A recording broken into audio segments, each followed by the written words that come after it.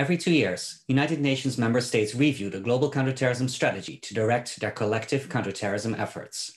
The seventh review takes place when the world is experiencing a global pandemic, growing authoritarianism, a continuing shrinking space for civil society, and declining support for multilateralism. How is the United Nations responding to these developments, and how can it optimize its delivery of counterterrorism and preventing violent extremism efforts? This is what the Global Center seeks to answer in the fifth iteration of its Blue Sky report. Blue Sky 5 makes one central argument. The UN's global reach, field presence, and normative role could benefit counterterrorism efforts, but it requires the organization to prioritize policy leadership and coordination that systematically account for human rights and civil society engagement.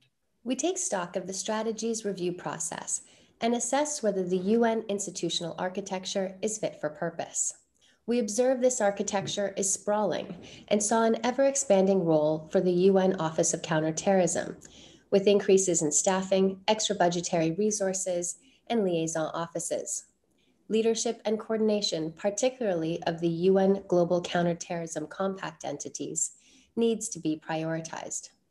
Going forward, the UN should better situate its counterterrorism efforts within the organization's broader prevention agenda.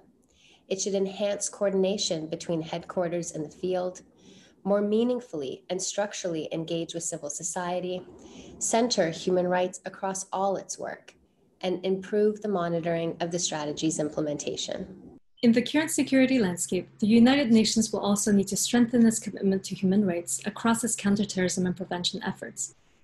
This requires more than incremental project-based or piecemeal approaches. It calls for structural reforms, strong leadership, a gender-sensitive approach, direct financial support, and accountability measures to allow for a fundamental shift in the culture. As the United Nations marks the 75th anniversary, member states will undertake the 7th review of the global counterterrorism strategy at a critical juncture, seeking to at once preserve the fragile consensus among member states while reaffirming the strategy's core pillars.